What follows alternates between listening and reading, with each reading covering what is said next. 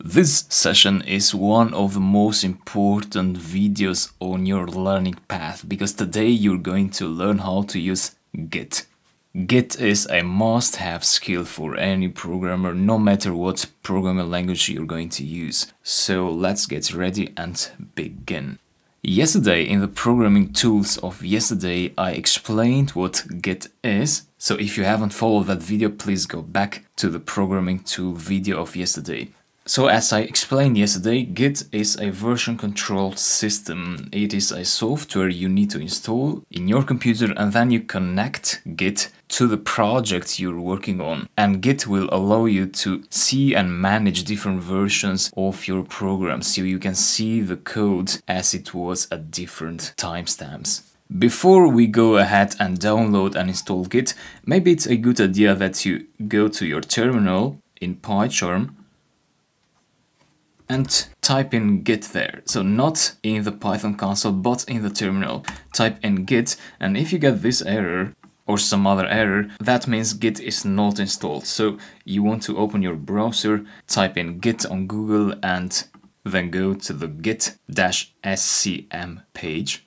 And I'm going to show you how to install Git on Linux, Mac and Windows. On Linux and Mac it's pretty straightforward. All you need to do is this. If you are on Mac, run brew install Git. But first you need to install Homebrew in your Mac. So search for Homebrew on Google, install Homebrew and then run this command. That should install Git. If you are on Linux, then do sudo apt-get install Git. So run that command and Git should be installed.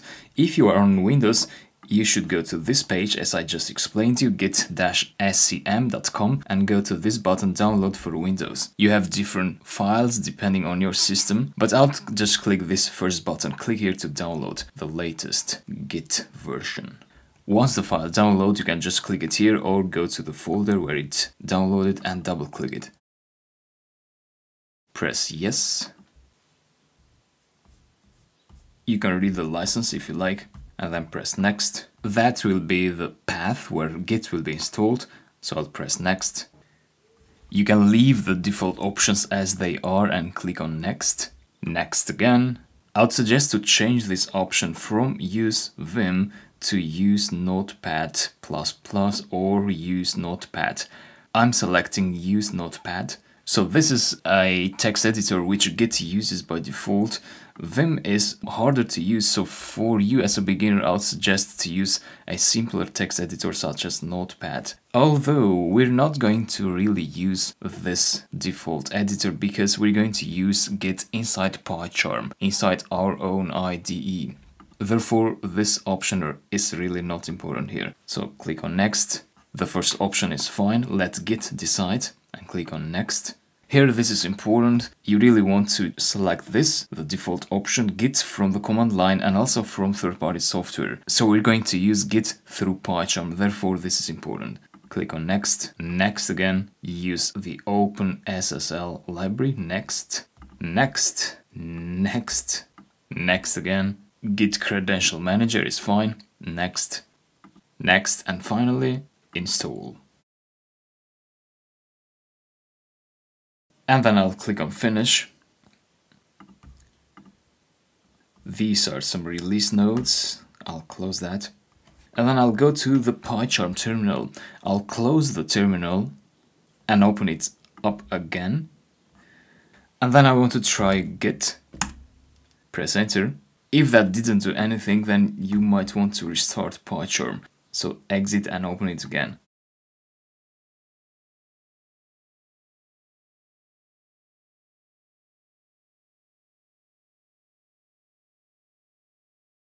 Again, go to the terminal, type in Git, press enter, and this time we didn't get that error, so we needed to restart PyCharm.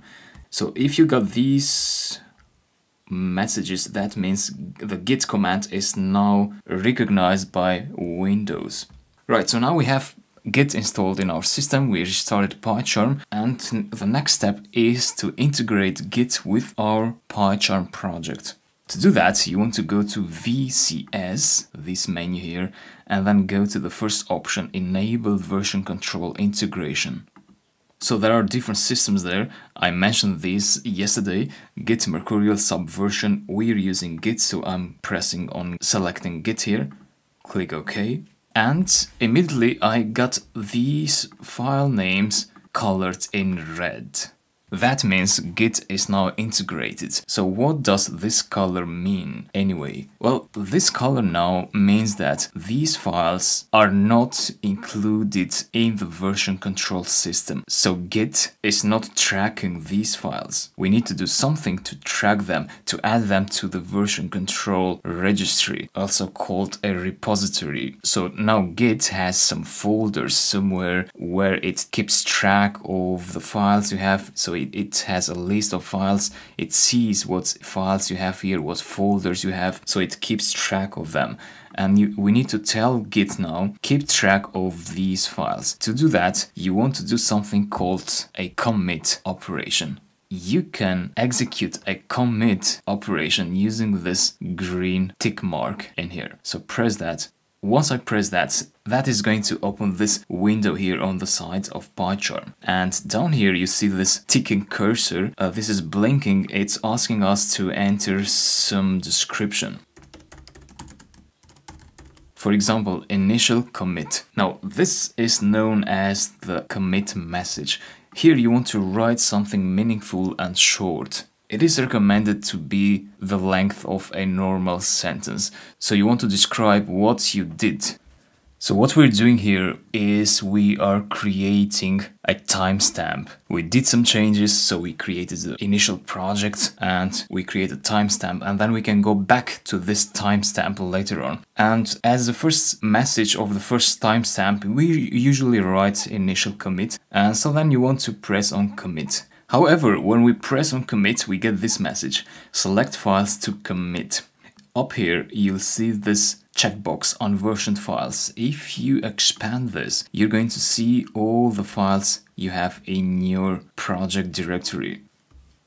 So these are this gitignore file, which we're going to talk about later. This was created by Git automatically. And then we have our Python files, functions.py, main.py. There are some files also from PyCharm, automatically created some settings files. And these settings files actually are things that we don't need to include in the version control system.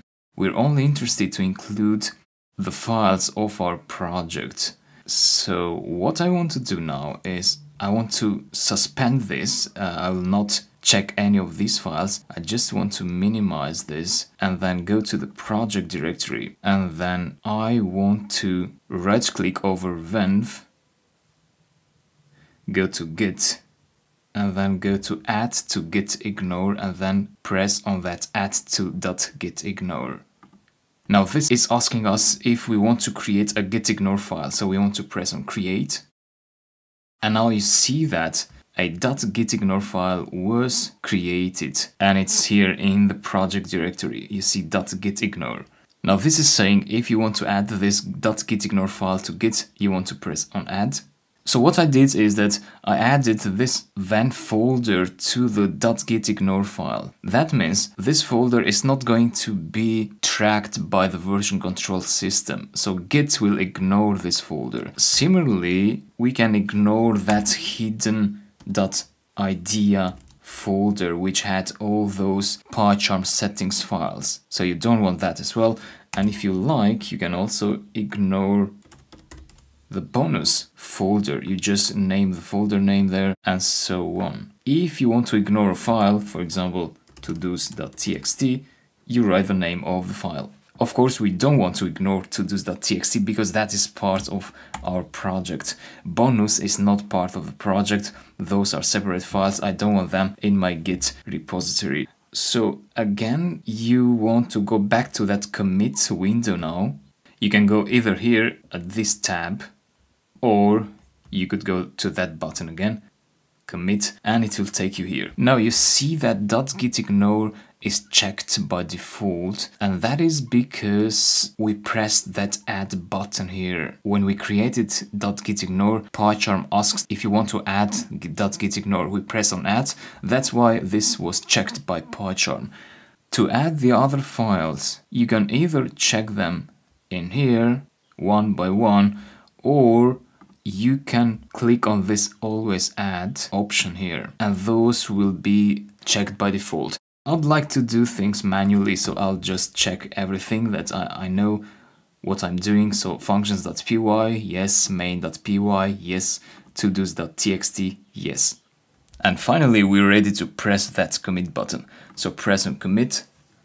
Here you want to specify a username, so just choose something such as ardit and put your email address here.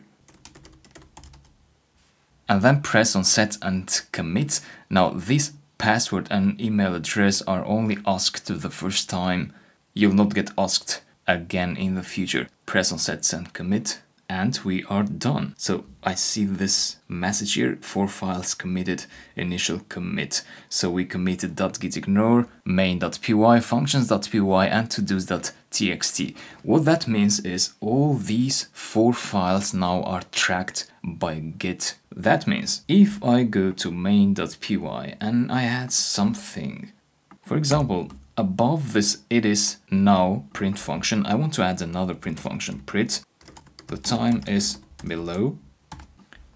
Let's suppose that what I've just added is a new feature to the program, right? I added a label. That is a feature, let's say so. Anytime you add features, you want to do a commit. So you want to record that milestone. Therefore, I want to go to that commit button again, the green tick mark, press it. This window will show. Now, in here, you'll see that main.py is automatically checked. So Git automatically found out that we made a change to this file. So the next time we commit, as we're doing now, Git notices that we have done a change between the last commit and this commit, and you want to leave that checked. And you want to write a message. Add time label feature, for example. So this is how messages should look like. It's recommended to use present tense for verbs. Try to start your sentences with a verb. So add time label feature, that is what you did in this commit, and press commit. Right, then you can close this tab by pressing that tab there. And then if you go to this Git tab down here, bottom left, press it. You're going to see all the commits you have done in your project. So if you press in one commit, for example, I press over add time label feature, here on the right you're going to see the files you have changed in that commit. So that was main.py. If I double click main.py, it's going to show me side by side the current file here on the right and the previous version of that file here on the left. So you see here we don't have that print function, but here we have it. So in this view you can see the differences. But now what if you want to go back to the state of the program as it was in the initial commit? So if I press on initial commit, you see that main was like that. There was no that feature here which prints out it is time, that new label. So how can you go back to one timestamp, to one commit? That is what I'm going to show you now. So let me close that. Here is the main.py file as it is right now. So you see main.py, it's not from the revision, it's the actual file. And there are 2 commands which you can use to go back to a previous commit. One is checkout and one is reset. Git checkout and git reset. When would you use git checkout and when would you use git reset? Let me demonstrate you git checkout first. To do a git checkout, you can right click over the commit you want to go to. So you want to retrieve the program as it was in that commit. Right click and then go to checkout revision. Click that. Now you're going to see that that print function, which was somewhere in here, has disappeared. So now you're looking at the previous version of the program as it was when you did the initial commit. Here you'll see this yellow tag with an exclamation mark after it. That tag showed up when I pressed on that checkout option. So that means this is now the current version of the program. The thing is, this add time label feature is still a commit and it is still standing there. So the checkout command is not the actual command you should use if you want to permanently go back to this commit. So checkout is simply to quickly see the state of the program as it was. So you can also execute the program if you like, and you're going to see the output of this current state. But if you want to have the permanent changes, then you want to use a reset command. So checkout is simply to check a previous version and then go back to the master head. So the head is the latest commit. So now we are currently in here, you see the tag, but then you want to right click here after you have seen that previous state of the program, and then you want to go to checkout and then go to master. You see that now the yellow tag went back to the first commit. So now you see that print function is here again. The time is below. Now the reset command is different. If you right click over initial commit and you go to reset current branch to here, then you want to go to hard, and if you press reset now, that commit disappears. So basically you go to the previous state of the program permanently. Therefore, checkout is particularly useful, especially now that you are learning. So each day you can make a commit and you have all these commits recorded for each day. So then maybe you want to go back to a date just to check out the code, see it, run it, and then you can check out the latest branch again. So how often do you do commits in real life? Well, it depends. You'll get used to that with experience. But basically, if you add something and it works, so you make some changes, you run the code, it works, then you make a commit. The changes could be changes of the existing code or adding new code. So both could require a commit. Basically, during a day you might have several commits depending on how much you code, and that's it. So if I close PyCharm now, I exit, I open it again,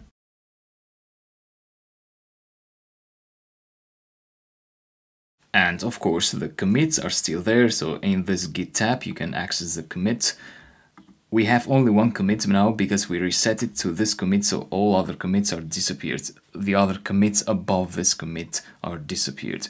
So that's what you learned today. To wrap it up, you learned the commit command, the checkout command, and the reset commands. I know it's very confusing in the beginning. You have many questions, many things you are not clear of. But don't worry about that, because you'll fill in those gaps as we program through the course. That's why we have many apps. We're going to build many apps and we're going to use Git along them. So you'll see me how I work in different scenarios. And by the end of the course, you'll have a very solid skill set to use Git independently on your own and understand all its features. One more thing before we close the video. Yesterday you heard me mention GitHub in the programming tool of yesterday. I didn't introduce you to how to use GitHub today because I wanted to focus on Git. So Git is the version control system. That means it tracks the changes on our local computer, and GitHub is the hosting platform, is a cloud-based service where you upload your code to a server to keep it as a backup and as a point to collaborate with others. You can share your code using GitHub. Now, we didn't cover GitHub today because we want to take things step by step. So today we simply worked locally. Our code changes are tracked locally on our computer. Tomorrow we're going to synchronize the code to GitHub so that you know how to use both Git and GitHub. So with that, thanks a lot for following this, and I'll talk to you later. See you.